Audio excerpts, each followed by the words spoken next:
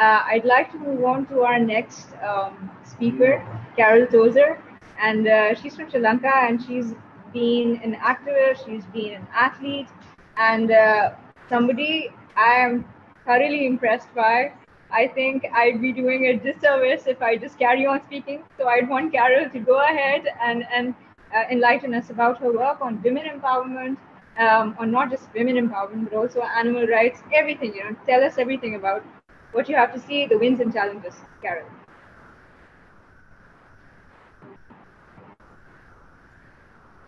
Caryll, you have to unmute yourself. Sorry. Thank you, Natasha. And thank you so much, everyone, for giving me the space to speak. I was a national netball player, basketball player. I played, I rode, and I did athletics. So, in my time, I was one of the tallest girls around. And so I suppose, I was much in demand. Subsequent to that, I still play in the Masters tournaments. And I have to stay fit and work really hard because I play with much younger players now.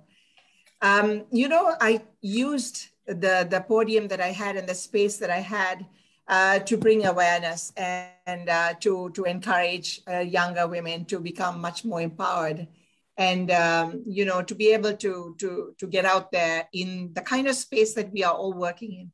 And it's sad to hear because I think we all in the Asian region have similar issues that we are dealing with.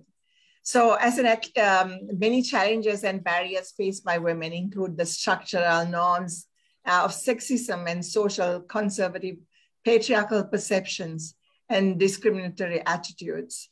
So that women in sport are constantly forced to put up with the challenges of patriarchal scorn and misogyny is a reality that need a great deal of exposure. And that note goes without saying that there should be no place whatsoever for any forms of racism or sexism or colorism or homophobia or other dehumanizing phobias in the sporting world. Sporting world is somewhere we even though we were on opposing teams, we always got on later on because we all kind of spoke similar language. So, sadly in our region, women are expected to take a back seat to men. And they give up too soon because of this. The lack of sponsorship on female athletes or from funding to clothing to or even equipment is evident. There's also abusive treatment of sportswomen, which is not unknown. Lack of good number of females in coaching and training, physiotherapy, it exacerbates the issues because we are living in a man's world. In comparison, male athletes are somehow revered and celebrated while female athletes are somehow looked at with skepticism. Their bodies are talked about, what kind of clothes they wore, etc. For example, in Sri Lanka, in the sphere of cricket, we had a really good Sri Lankan team. And so systemic forms of discrimination are so entrenched in the sporting sphere that, although we have a strong Sri Lankan female team at cricket, they're never talked about. You never see their matches on air. Anyone committed to addressing gender-based systemic discrimination in sport has a really uphill battle. Anyway, out of adversity, women today are becoming stronger. Both urban and rural women are obligated to prioritize survival. It is a destructive reality that has to be promptly addressed through concerted and transparent measure.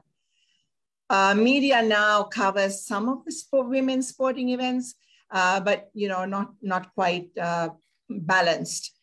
Females have the equal right to contribute to sport reporting through commentary, etc. And the authorities, I think we need to work hard to take affirmative action in this regard. The sporting sector in Sri Lanka often makes news to conflicts and confrontations between individuals spearheading sporting federations due to a great deal of politicking and bureaucratic interference in their management. A lot of the sporting federations, even if they're women's sports, are headed by males. So I think we need a systemic change, which is urgently required. And finally, we come to the wins, and believe it or not, there have been a few. In such a backdrop, as explained, the national netball team's victories are internationally known. It demonstrates the courage and resilience and the power of Sri Lankan women. We also have key figures like Jayanti Kurottampala, who, an empowered young woman, was the first Sri Lankan to scale Mount Everest a couple of years ago, and she was fortunate to find sponsors to help her, and she was able to obtain further endorsements and accolades. We had Susantika Jayasinghe, a strong, feisty young woman from the rural, poor areas who wouldn't take no for an answer in order to train and win Olympic silver. We had the first female athlete at the Olympics in 1988. And the good news, this year at the Tokyo Olympics, 5 out of the 9 athletes that went to the Olympics are women. So, one was actually adopted as a baby and returned to represent Sri Lanka as an equestrian. We have a shooter, we have a gymnast and 2 sprinters. So I'm, hopeful. So today, young sporting women are much more empowered and aware. We now have a National Sports Council that seems determined to revamp policy to ensure fair and just decisions are made with selection, impartiality, coaches, trainers, selectors, etc. And lastly, we now accepted the need and appointed committees to experts to investigate any sexual harassment and bullying in sport.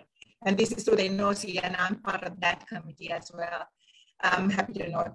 And so lastly, to misquote Neil Armstrong, one small step for a woman, but a giant leap for womankind. Before I finish, I want to tell you something.